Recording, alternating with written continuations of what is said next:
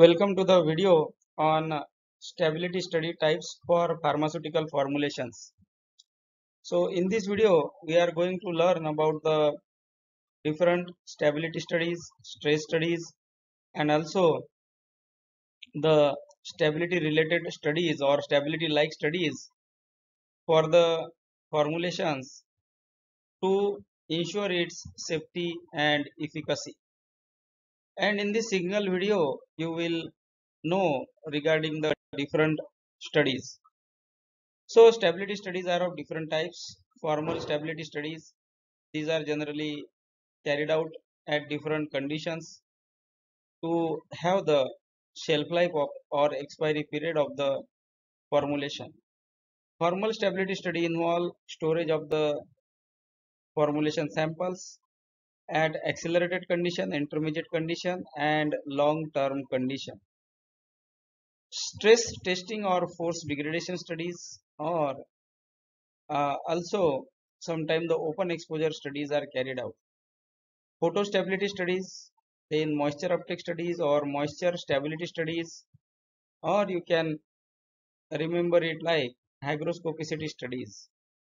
Then freeze thaw stability studies, in use stability studies for reconstituted products, package stability studies, hold time stability studies, polymorphism stability studies, or the polymorphic stability studies, and any other study which is product specific and as required by the product. So stability studies for the pharmaceutical formulations are carried out to ensure the quality, safety, and efficacy. It assesses the shelf life, quality, safety, efficacy of the pharmaceutical formulations over the period of time. And importance of stability studies is to ensure the product meets standards throughout its shelf life. It remains stable. It is able to give the same quality throughout the shelf life, and it helps in determining the storage conditions and packaging requirements. So this is the main reason for stability studies and why stability studies is required. Accelerated stability studies are performed to predict the shelf life using elevated temperature and humidity. 40 degrees Celsius and 75% RH is the condition, and the time period is 6 months.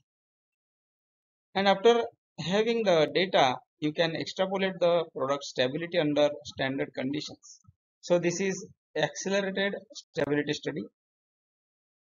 Then intermediate stability studies are performed to address the significant changes observed in accelerated studies.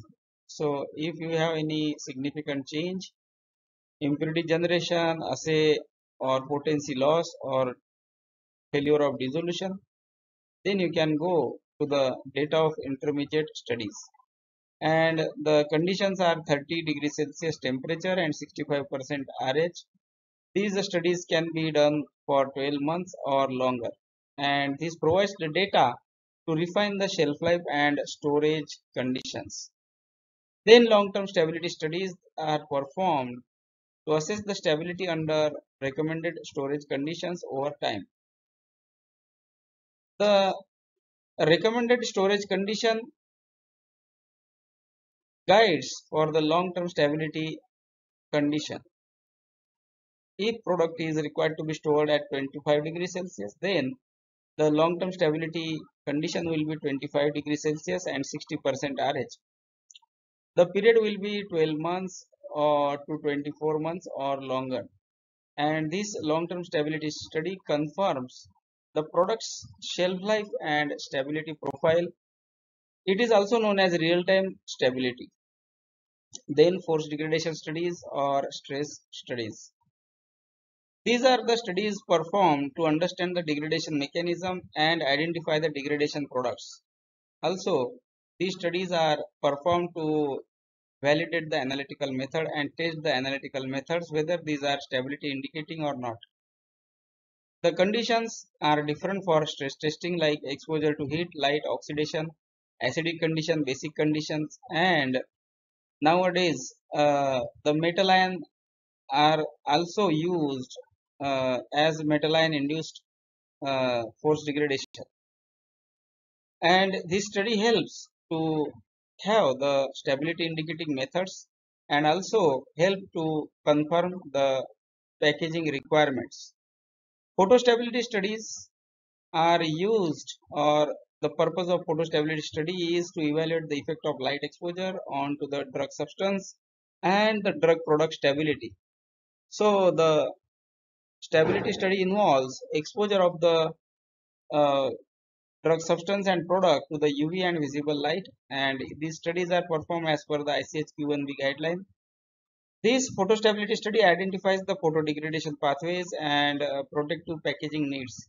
So if the API or drug product is found to be sensitive to light, then use the protective packaging, like use opaque packs or black line bottles or amber colored vials or amber colored blisters. Moisture stability studies are performed to assess the impact of humidity on product stability.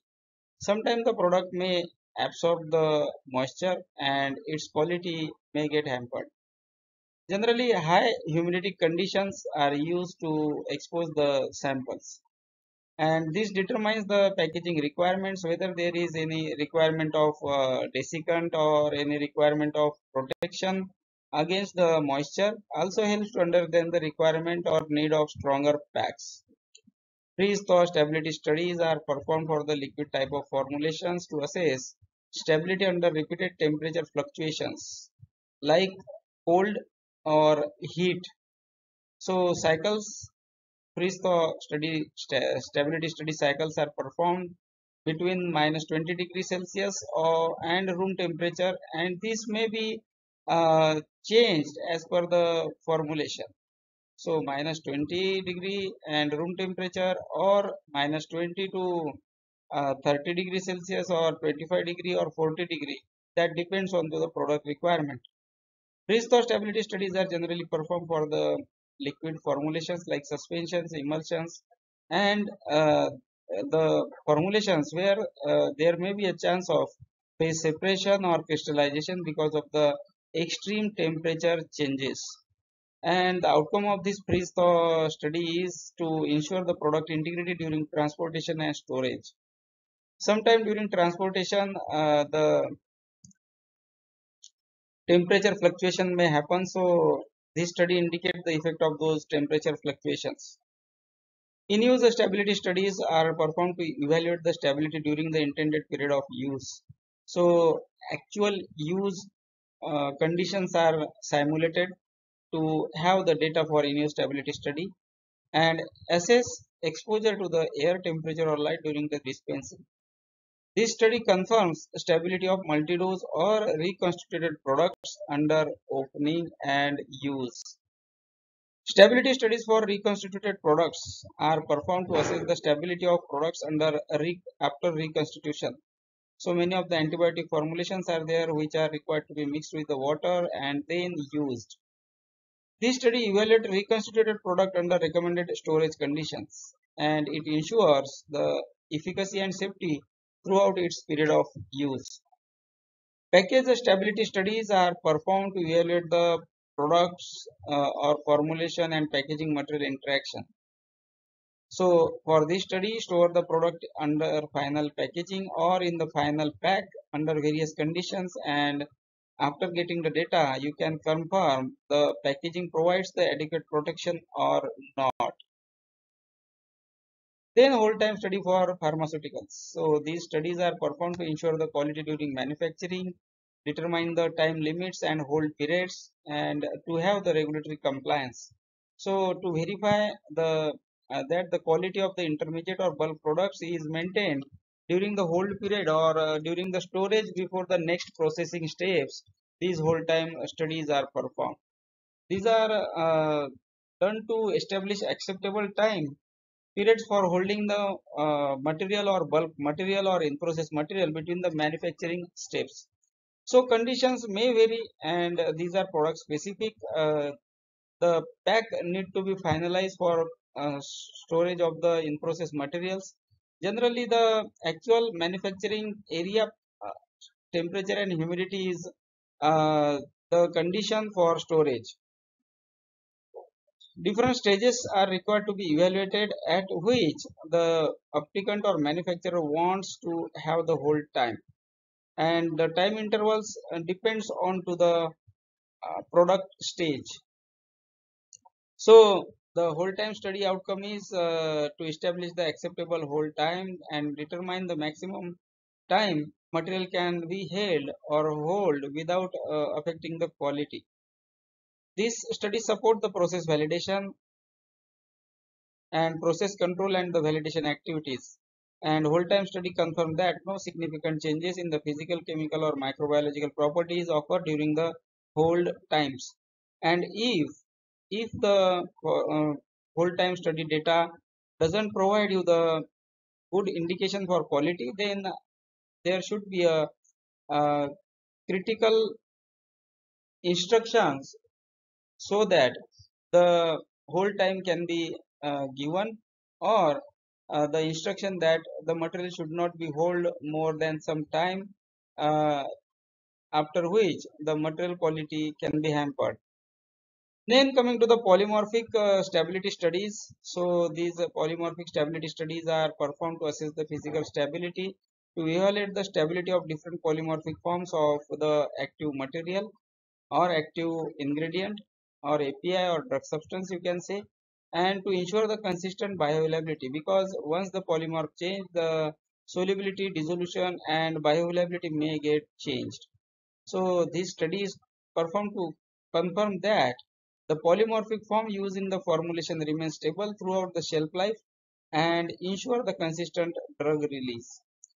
This study is required to have the regulatory compliance and to provide data to regulatory authorities, so that it is demonstrated that control over the polymorphic form is there in the manufacturing and also during the stability. So conditions are like the similar to the accelerated condition and long-term conditions as per the formal stability studies. Then stress conditions can also be performed.